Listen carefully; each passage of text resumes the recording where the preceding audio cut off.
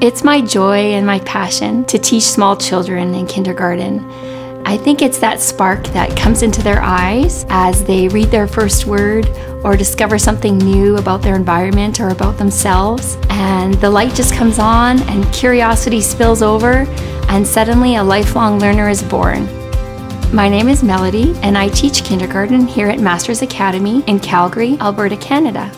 I have a team teacher, and we teach together a class of 28 students. At the beginning of our day, we meet together at the mat. This is a time of real community building. We pray together, we talk about our weekend, things that we've done. This is when we get to know the students. This is also where we introduce the story or scenario of what's going to be going on that day. It sparks the excitement for the stations and for the learning that will take place the rest of the day. Because space determines behavior and perception, it's important to have a space that reflects our beliefs about how children learn. We love having a variety of different places in our room to work together. With what we have here, we can pull a small group and have those intimate times together, and we can have the large group celebrations together.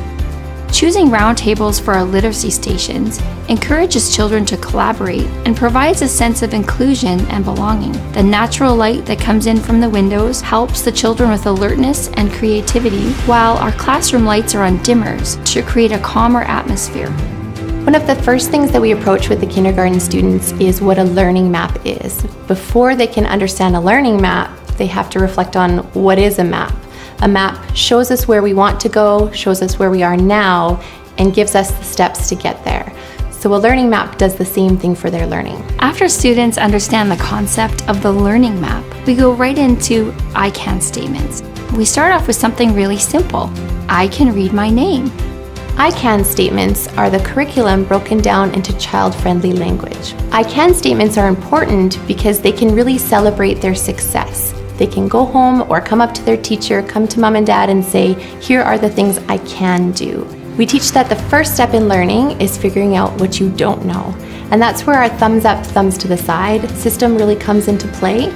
We have the children find their name, give a thumbs up if you were able to find your name, and then we introduce, well, if you had some trouble finding your name or you weren't sure which name was yours, you might want to give a thumbs to the side.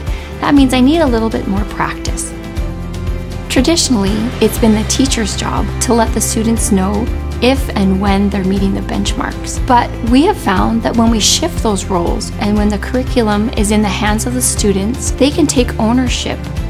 So right from the get-go, students are learning that learning is not something a teacher hands to you, it is something that you participate in fully.